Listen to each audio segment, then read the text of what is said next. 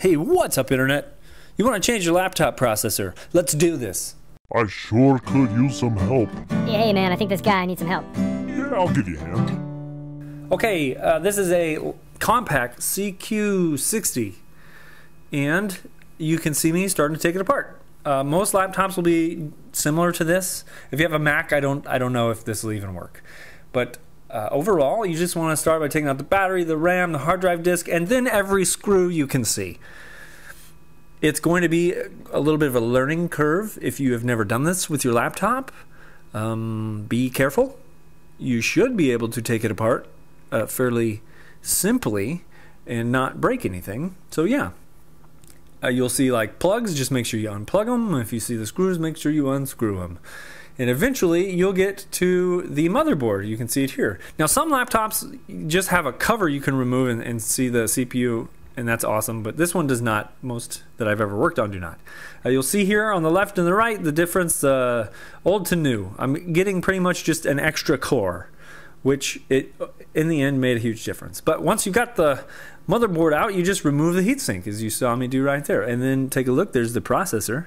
There's the old one, and it's held in just by this little like tension screw, I guess. Most processors will be like that, and you just pull it out. Look at that. That was pretty easy.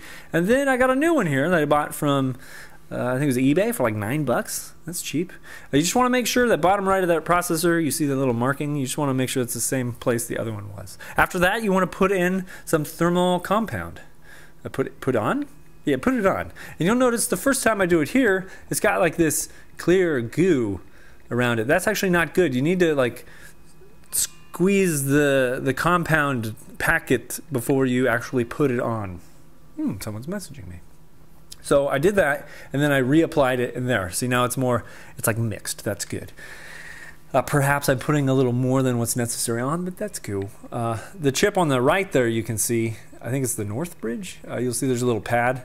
So I didn't put any thermal compound on there, but once you're done with that, you put the heatsink on like this, and you're pretty much good to go. Don't forget to plug in the fan, okay? I don't know if I forgot that on this one the first time, but make sure you plug in the fan. That's a big thing. Anything you unplugged, you want to make sure you plug back in. Yeah, and you'll notice here that it's just the same reverse as it was forward. Same forward and yes. I think you know what I'm trying to say. I can't really talk very well. Oh, there you can see the Wi-Fi antenna. That was actually kind of a little bit of a pain.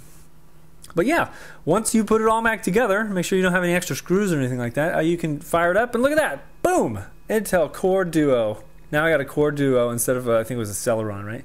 So, awesome.